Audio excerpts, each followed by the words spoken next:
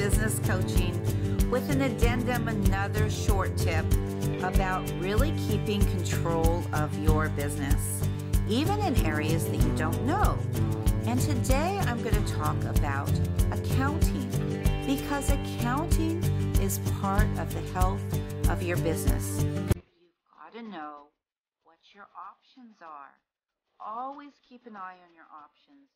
Whatever field or branch of business you're in, there's going to be a lot of hats to wear. So keep an eye on those options and make sure that you understand at least enough that you can make an informed decision to let the experts do their work. Later on this year, I've studied a lot of financial management, a lot of financial planning. I'll release a course on financial planning.